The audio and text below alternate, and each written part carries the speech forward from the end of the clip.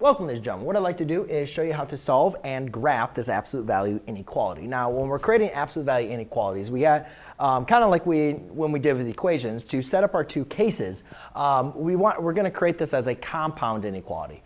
So to do this, when I have less than or equal to, then all I'm simply doing right in my compound inequality is I'm going to write -6 is less than or equal to x, which is less than or equal to 6. So now I've created a compound inequality, which is an and that I need to graph.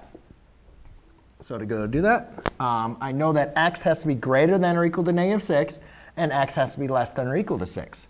So I go, here's 0, 1, 2, 3, 4, 5, 6, and 1, 2, 3, 4, 5, 6.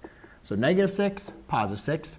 My values have to be between these two values. Since they're both less than or equal to, I'm going to shade them in. And therefore, all the solutions are going to be in between. So there you go, ladies and gentlemen. That is how you graph your absolute value inequality. Thanks.